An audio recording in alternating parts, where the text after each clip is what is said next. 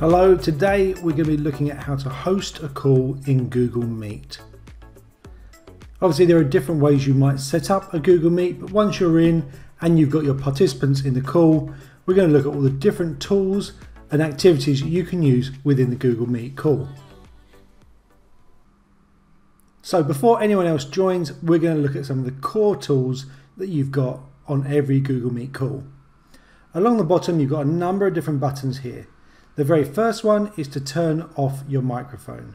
So if we turn this off, no one will be able to hear us speak, obviously, and if we turn it on, then we are able to be heard.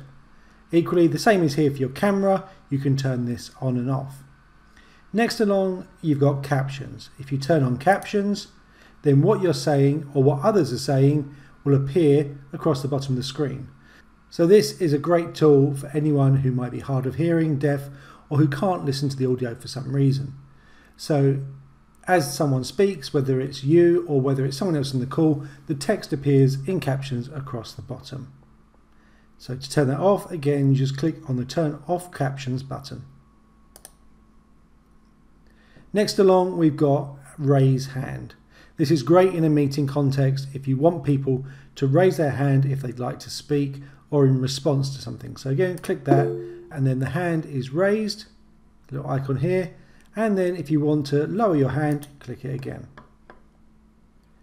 Next button here, we're going to look at how to present on a call. So if I click Present Now, I get three different options. This is for your entire screen. So if I do this, this means that everything on a screen will be shared, which means I can then flick easily between different tabs or windows depending on what I want people to see when I'm sharing. This is also really helpful if you have two screens. You could share the screen that is on a different screen if you've got a different monitor or screen available. If you just want the window, so the window is like here, the window, I've got two tabs open, this is a window. You might have a window you want to share that is separate from your Google Meet. And last of all, you've got a tab. Now this is the best it says here for video and animation. So if you are going to share a video and play a video over the Google Meet for others to listen to or watch, then click the tab and then you share. We're going to click this for now. And as you can see, I've got the different tabs available. So if I click the YouTube tab, I can then click share. Now, as you can see in the bottom left-hand corner, there is a Share Tab Audio button. So if you want that shared, then make sure that is ticked. I click Share. This then appears, it's taking me directly to the tab, so I can play my video. And when I'm done, I can click Stop Sharing here. Or if I go into my Google Meet, I can click back down here and click Stop Presenting. As you can see just at the top here, there's another tick box for presentation audio. So if I did change my mind, I can untick that and the audio from that tab will no longer be playing. The next thing we're going to do is look at the display options. So I've had some people join us here. And first thing we can do is change our layout. So we've got some different options. Auto means it will vary depending on what's going on. So you could change that, and sometimes it will be one person on the screen, sometimes it will be multiple tiles on the screen. If you do have lots of people on the screen, you could have tiled, and down the bottom here allows you to change how many tiles you're going to have in a maximum size. So down from 6 all the way up to 49. Next is spotlight. So this means whoever is speaking will be spotlighted, and sidebar is similar with the spotlight and then other people down on the right hand side. If you do have, for example, tiled, when you are on a call, if you do want to, you can then pin somebody. So if you hover over them when they're speaking, or if for whatever reason you pin them, then they become the main feature on the screen. This is particularly good if somebody is presenting their screen and you want to see it in a larger view. Another thing that can help with that as well is if I click on the more options, I can turn on the full screen. Because again, often when someone's sharing the screen, it can be hard to see what's on it. So if I click full screen, I could do that, and I would also probably change it to just spotlight so I can see as much of the person's screen when they're sharing. To unpin, you just click on this again and unpins them. The next thing I'm going to show though is open picture in picture mode. So if I click on this, what happens then is I see my call down in the bottom right hand side, but then if I go onto a different document, I still see the call. So it's a great way of being able to keep an eye on what's going on in the call if you do have to be on a different tab or window on your device. If I want to go back, I can click here and click back to tab, and that undoes that. Next we've got visual effects. So for this I will have to turn my camera on. So as you can see here, and I will pin myself just so you can see it, we've got some different blur options. So minor blur and major blur. Now it's not going to make a big difference because I've got a plain background, but can definitely be of advantage if you've got more stuff going on in the background. Then you've got some different options here. You've got some animated backgrounds as well. So I can have my morning view, or just kind of pictures as well. So we've got fireworks, some flowers, etc. And some of these are quite authentic, and I've had meetings where people have thought I'm actually in that place. So next we're going to go on to some activities. Now the first ones I'm going to show you are part of every Google plan. So these are the whiteboard activities in the chat. Now chat you might be familiar with. You've got a chat box here, and if I click on the icon, you can see the chat messages in here. As a host, I can turn this off if I don't want other people posting in the chat, and just I will be allowed to as the host. But this is a great way of asking questions, just having discussion, sharing information, links and things like that. The next option we're going to have is our whiteboard. We can click here and you can see the whiteboard here opens, or if I click on activities, I can see it here, whiteboarding. So I can start a new whiteboard, or I can choose an existing one. And so the whiteboard is basically a Jamboard. So if I click on this, we're going to open that up. Obviously it will invite everyone to this, so I'm going to share that with them. Do I want them to view it or to be editors? So if it's collaboration, then I definitely want them to be able to edit it.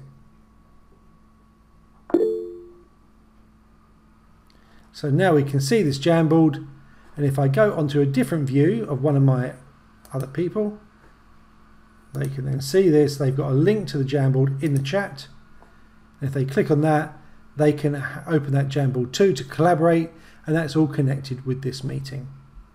The next activities that I'm going to show you are all part of the paid editions of Google Workspace. So whether you've got a teaching and learning license, or if you've got Google Plus, then these will be available to you. So if you're not seeing these, it does mean you probably haven't got that license. So first of all, we're going to go into breakout rooms. So breakout rooms are a great way of having discussion in smaller groups. So if I click on here, I can then click on set up breakout rooms. I can choose how many breakout rooms you want. I can set a timer to say how long the breakout room is going to be for. So I can say after 3 minutes. I can shuffle them so that it's a random assignment in the rooms, and then I can reset it here. Now if I want to, I could name my rooms, but I can also move people around. So I can drag and drop and move people into different groups if I wanted to. Once I'm done, I click open rooms, and now people are being sent into that. So again, let's go back into somebody else. They've been invited to join a breakout room. If they click join, as you can see, they've got 3 minutes timer there, and you can also see they've left the main room.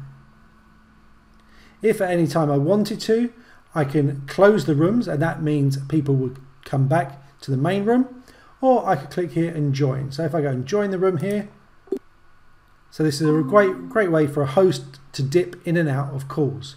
Once I'm done, then I can click leave, and I'll go back to the main call, and then I could join another room. So we're going to finish our breakout room session and click close rooms, close all rooms. Now it does give people a 30-second warning. If I go back into here, you can see they've got the warning there, and so they can click return to main call, and they can move back into the room. So remember, there's always that 30-second buffer where people are invited back into the room, where hopefully they finish off their conversations.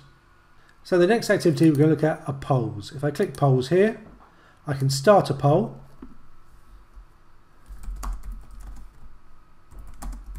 So I can put my question in, my options. I can add additional options if I'd like. And then I can also choose whether I want these anonymous or not. So if I'm happy with this, I can click launch. If I want to come back to it later, I just click save and then I launch it at a later point. If I launch it now, so the poll is here and it's live as it says here. And then if I'm going to go back into one of my other users, the poll is there. So they click in the poll. And the poll comes up, are you okay? Yes. I'm going to vote there. And if I go back into the original host, I'm keeping track of all these different screens, I can see the poll coming through. Now at this point, other people can't see the poll, but I can click here to show the results to everyone else. So again, so other people will then see the results of that poll. What also happens is at the end of the call, it will send me a spreadsheet with the responses to the poll and those who have voted in it. So it's a great way of actually capturing that data for future use. Another option you've got here is Q&A. So if I turn this on, it then means Q&A is now open. So one of my other users, go out of polls, you can see it's open by the little blue dot. They can go in here and they can ask a question. They can choose to post anonymously or not, and that's posted. Other people can like that because what that means is when I sort it, I can sort it by most popular.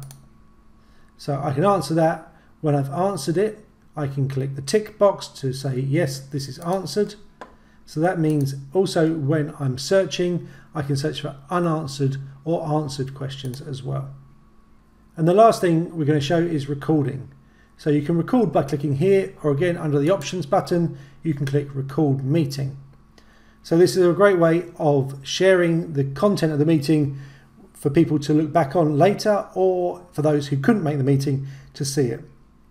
If I click the record button, start recording, it will ask me to make sure everyone's happy, so I should check before doing so to let people know that I'm going to record. Now bearing in mind, when you record, it will only record people who participate in the call.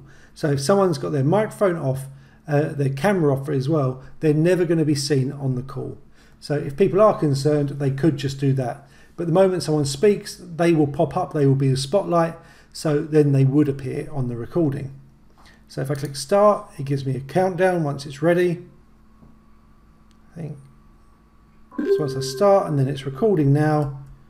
And as other people in the call can see, it tells them that I have started recording. Once I'm happy with this, I can click stop recording. And that recording will be saved onto my Google Drive. So on your Google Drive, there will be a Google Meet recordings folder created if you've never done it before, and they are all saved in there. The last thing we're going to look at is some of the host controls. So first of all, I'm just going to click on this meeting details button. And in here, I've got copy joining info. So if I do want to share the link for the meeting with other people, I can click on that. It's now on my clipboard and I can send that to other people. If this were a calendar invite meeting, you would also see a list of anyone here who has been invited but is not in the call. With that as well, there is a little chat icon. So if you need to send them a message to say the call has started or anything like that, you can do so.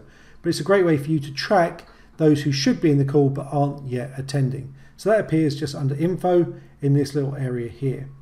But that would be only for calendar invites.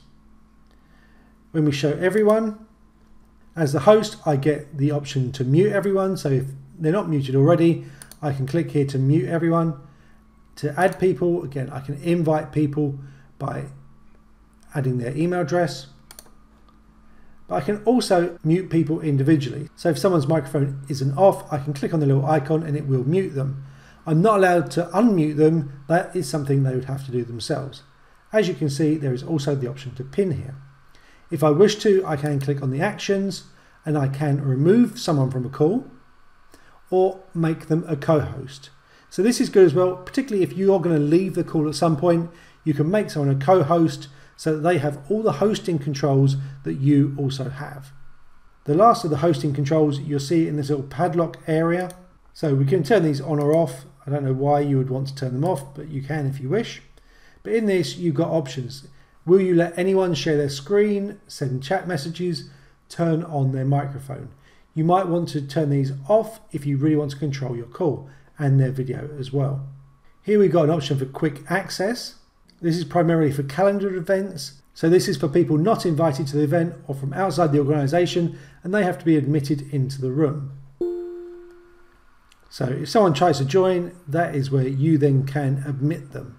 If you deny them entry, they can try and join once more, but after you deny them entry twice, they wouldn't be able to join the call again. And lastly, we've got a couple of host options for Q&A, whether they're allowed to ask questions and whether they're allowed to ask them anonymously. So this is particularly for the Q&A section. So the very last thing we're going to do on our call is end it. We have the leave call button here, and if I click this button, it gives me some options. Is it just myself who's going to leave the call, or do I end the call for everyone? If you are doing a call with students on the call, it's important that you end the call for everyone. Otherwise, students will be able to rejoin the call without you being present.